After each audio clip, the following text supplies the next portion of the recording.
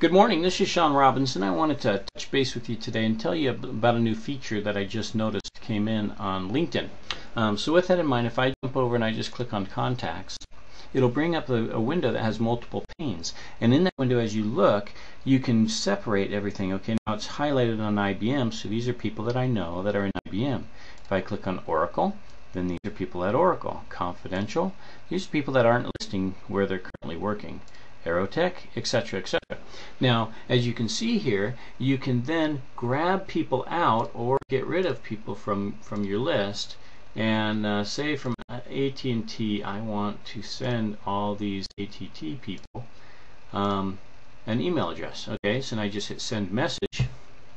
And that quick, it pulls all of those people in, and I can put a name and a message and hit send message, and it'll send all those people that I chose out of my list a nice little email. This is a great new capability that is there. I believe it's in beta.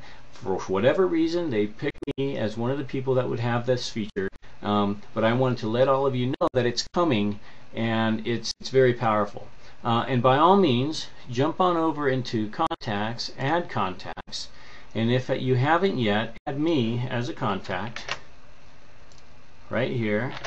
Hit send invitation, and I will certainly add you to my list. And by doing so, if I go over back to contact network statistics, you'll gain 1.5 million people that you can use within your LinkedIn profile to better your connections and what have you.